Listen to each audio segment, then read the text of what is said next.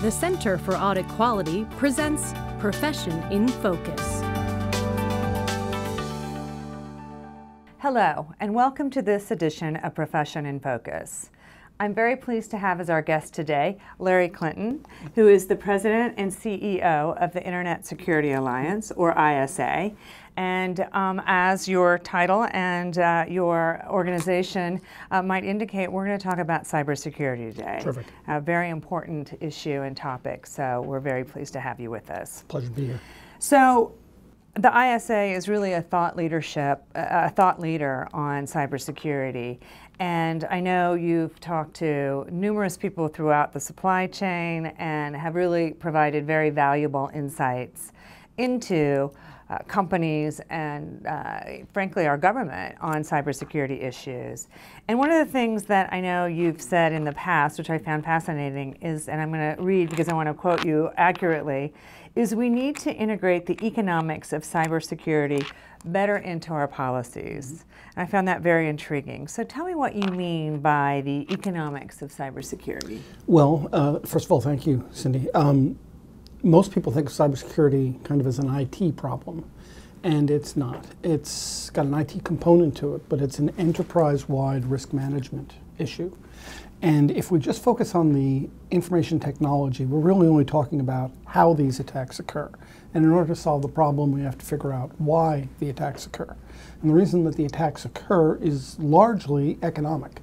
The criminals and nation states are trying to get into our systems to steal our intellectual property, our personal data, our national secrets, all for largely economic reasons of their own, sometimes related to military. And the reason that the economics are so important is because in the cybersecurity world, all the economics favor the attackers. Cyber attacks are cheap. They're easy to access, they're incredibly profitable, the business model is terrific, whereas on the other hand, cybersecurity is almost inherently a generation behind the attacker. It's hard to show return on investment to things that you've prevented, and there's virtually no law enforcement. We only prosecute 1 or 2% of the cyber criminals. So what we really need to do is to rebalance the economic incentives so that we have more incentives to stop these cyber attacks and attack it really at the core.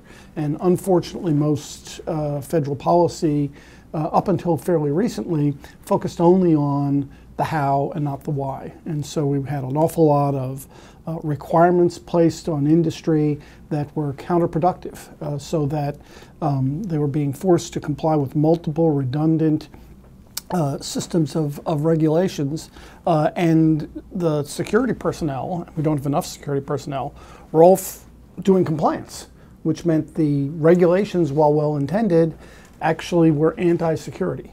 So we need to be rethinking this whole process so that we understand the cybersecurity problem in a more holistic fashion, which includes the technology, the economics, and government policy. We need to integrate these all together.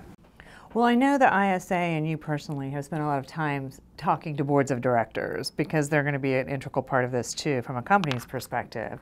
And I'm going to quote you again because you've said that board engagement on cybersecurity is a really positive story in a place where we get so little good news. Yes, that's true. So tell me, why is this glimmer of hope, this glimmer of positivity? Well, up until comparatively recently, the boards, as I was just describing, were thinking of cybersecurity as the IT problem. Some would say we got the cybersecurity problem and say, well, we got a bunch of guys at the end of the hall. They handle that kind of stuff. That's really not us. But over the last couple of years, they have realized, as I said, that this is a problem that affects them. And so we've been working with the National Association of Corporate Directors. And people have talked about trying to get the boards involved in cybersecurity for a long time, but working with NACD, we focused this problem differently. So what people were talking about when they were talking about getting with corporate boards was we need to teach them more IT.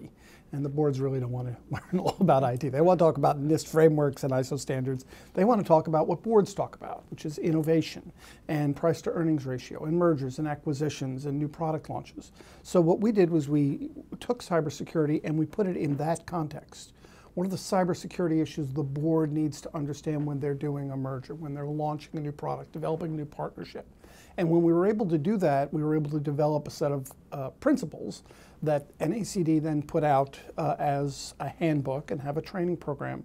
And the good news about it is that came out in 2014. In 2015, Price Waterhouse, one of your companies, did a review in their annual Global Information Security Survey, and they found that this process, by name, had resulted in a 24% increase in cybersecurity spending, a better alignment of business goals with cybersecurity, the creation of a culture of security within the organization, better communication throughout the organization, not just in IT, about cybersecurity. So this is one of the areas where we have rethought how we were going to approach cybersecurity, implemented it by collaborating with or other organizations, and we are seeing tangible results. We can actually make a lot of progress against this problem. It's going to be hard, but we can do it. We know how to do a lot of things, and I think this is one example. Well, and it's been, I think, a shining example, and so that's why we're so pleased at the CAQ to be working with you and ISA.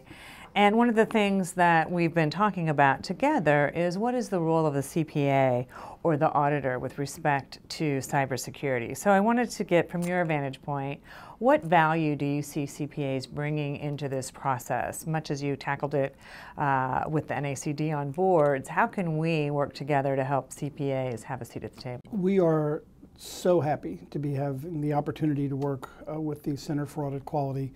With all due respect, most companies, they're more afraid of the auditor than they are of the attacker.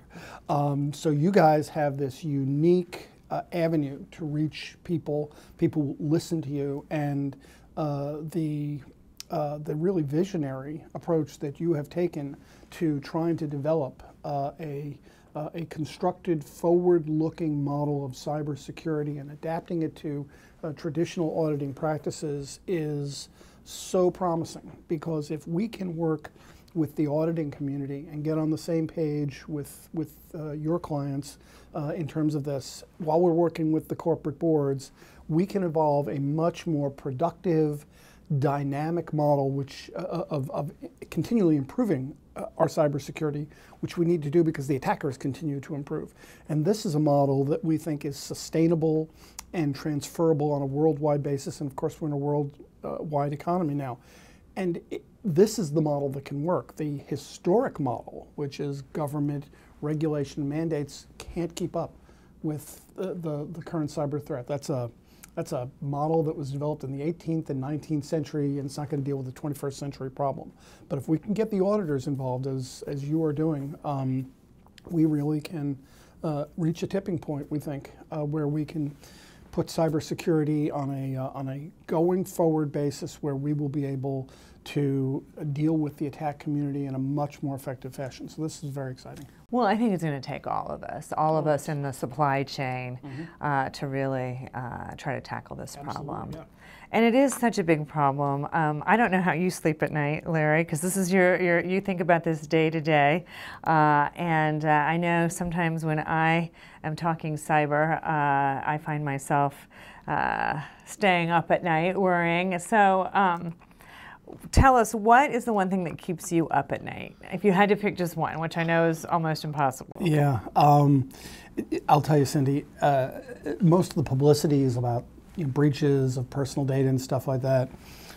I don't even think about that stuff. There are really, as horrible as that is, and I've had my identity stolen, the one thing, if I had to pick one thing, is it is possible now for a nation state to do a cyber attack on a weapons system. And if you do a cyber attack on a weapons system and you successfully embed a logic bomb or something into a weapons system, a missile, let's say, if it's in the hardware, you can look all day, you're never going to find it. It's not like software where you can do a scan and it'll come up. So if they were successful in doing that, you wouldn't know that it had happened until you pushed the button and the missile went off and it came back and hit you in the face. That's pretty scary. And not only that, now these attacks, by the way, are hard to do and expensive. So, but on the other hand, we're dealing with nation states. So these are entities that spend hundreds of billions of dollars to build weapons they never intend to use. So all the economics that would stop a criminal from doing this, that doesn't apply to a North Korea or, heaven forbid, an ISIS. The ISIS is not up to this yet. They're not sophisticated enough. North Korea probably isn't either. But they could be, and they could get there. So that is really, really worrisome. And to make it even worse, since we couldn't find it if they did it, they could simply tell us they did it, and they haven't done it. And now we don't have any security, about our own weapons systems. I mean, it cascades into, much, it gets into a very scary world. The So ultimate lethal game of blink. If you want one thing, how's that? Is that scary enough?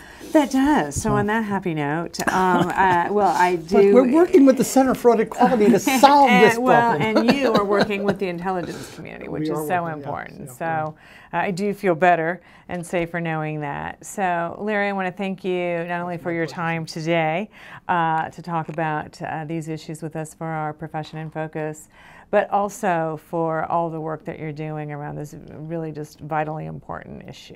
Well, thank you, Cindy, and I'm not kidding. It's a real honor and a pleasure to be able to work with you. What you guys are doing, your contribution here is so important. It's as important as anything we've ever done. So well, I feel likewise, so thank you. You're right.